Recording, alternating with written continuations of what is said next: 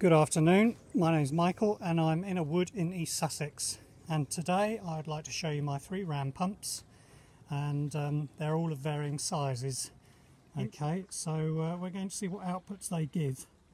Now, the driveline pipe for the large pump is coming from a 4-metre head tank. So you've got 4 metres of head and it's pumping up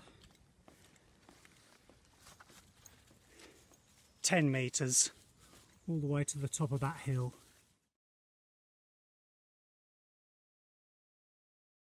This one going, she's primed and ready to go. Right, let's go to the top of the hill and see what it's delivering. Right, let's see what we get. There you go. 20 seconds to fill the litre bottle, and the delivery pipe, this pipe here, is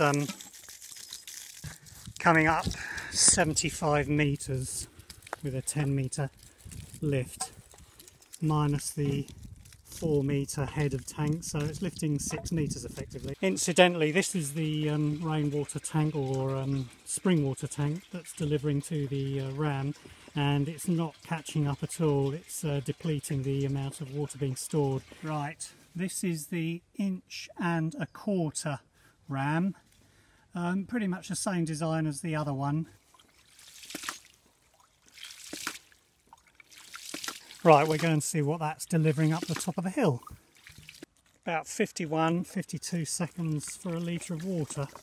Okay, here's the inch pump. We'll wait a few minutes while the tank replenishes, because even at 8 to 9 litres a minute coming into that black tank up there, it's not quite enough to keep the 1.5 inch or the 1.25 inch ram going. This is a little pump you can hear tapping away. I put in about 3 weeks ago, and it's pumping along a pipe 150 metres all the way up the top beyond the wood into a large water storage container, and this has been very reliable. There's a inch drive line, and that's coming from a different tank further up. There's not a particularly great head of water on this one. These ram pumps aren't anything new, they've been around for a few hundred years, and it's just a bit of fun, and yeah, it's just interesting to see what they can produce. So there's all sorts of things you can change on these to make them really efficient. So but I don't have a year and a day to do that, but I just thought I'd show you my 3 varying sizes. Right, let's turn her on and see what happens.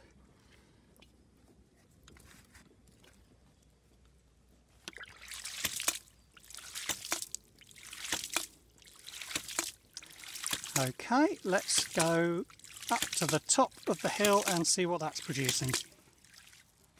Here comes the water. So I'm going to stick my bottle underneath it and see how many seconds it takes to fill a litre. Okay, so we're nearly full up here. That's virtually 30 seconds for a litre of water.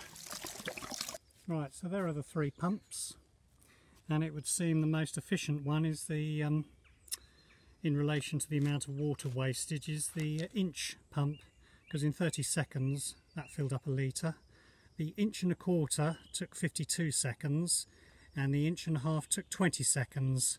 Now, why the middle one took longer to fill up a litre, I've no idea.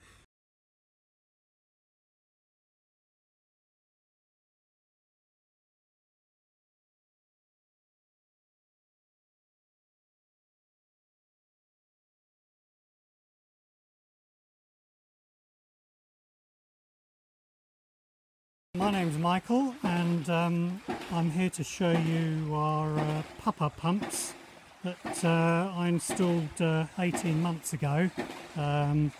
So let's see how these pumps are doing. So the water comes in behind these pumps from two sources.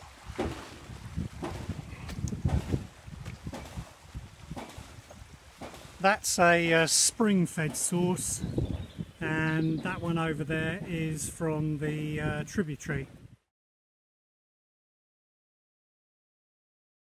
As you can see, there's the inlet and there's the overflow,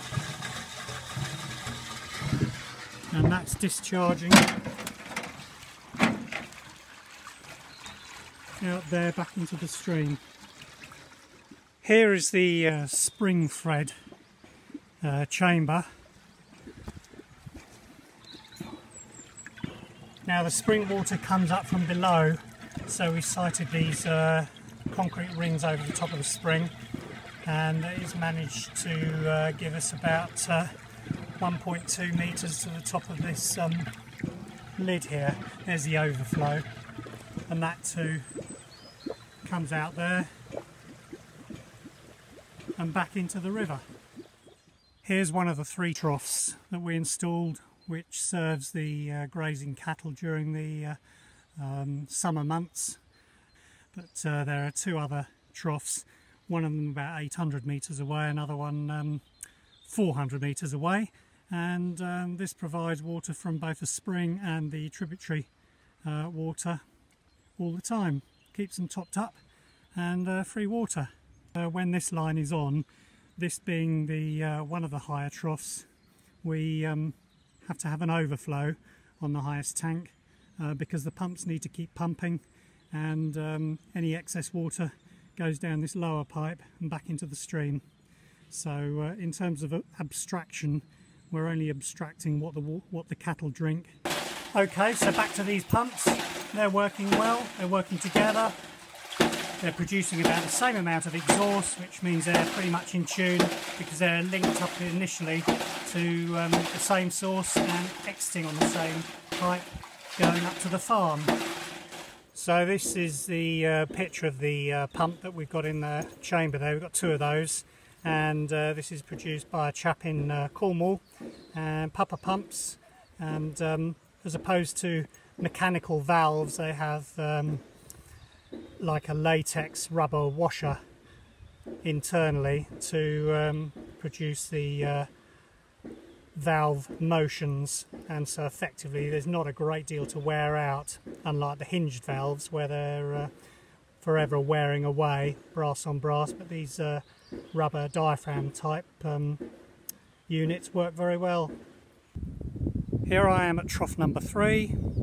All the troughs incidentally are turned off because it's too wet for the cattle to graze, so we're waiting until the spring and the ground dries up. So that pipe now is being diverted and taking the water all the way up over to the top of that hill. This will be trenched in the spring when the ground dries out, and it's being pumping about 2 litres a minute. So when you bear in mind the head it's got to push up, which is 60-65 metres, and the length of this black pipe, which is about 550 metres, it's a hell of an arse for these pumps to do, but it's still achieving it, and that's giving us about 2,800 litres plus per 24 hours. Right, I'm at the top of the hill, and this is where the pipe terminates for the moment. And here's the outlet.